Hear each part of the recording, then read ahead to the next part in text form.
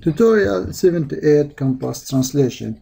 In the previous tutorial we learned how to move and rotate your existing body with the translation tools found in transformation feature, translation, rotation and symmetry.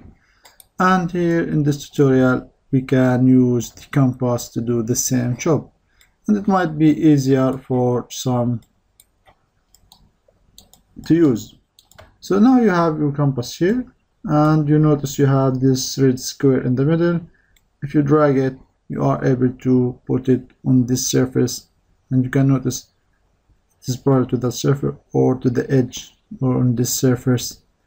And now let's put it on the surface, and now we are able, and you notice how the compass is changed, and now you are able to translate or move this part according to the direction shown on the compass, up, down, and you can even rotate your part.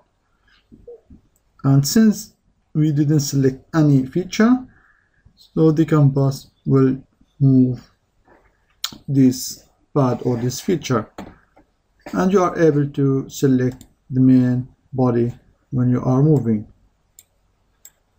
So now let's select the pad, and you have this compass is activated with the green lines.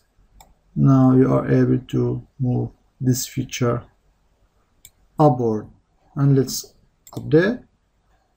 Now you notice you move that feature alone, and you can again select the feature, and you have your compass activated, and you can move it to the left, update. And now let's move it upward. Since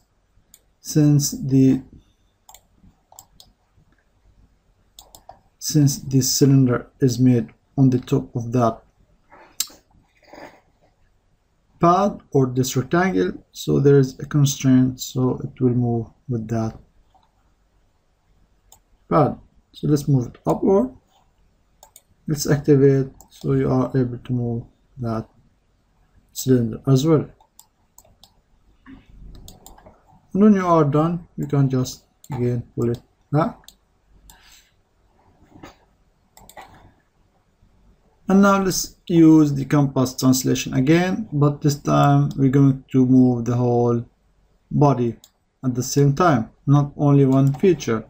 So let's drag it on this surface and select this feature and this feature, and you can see that the compass is activated with the green color. So now we are able to rotate that part.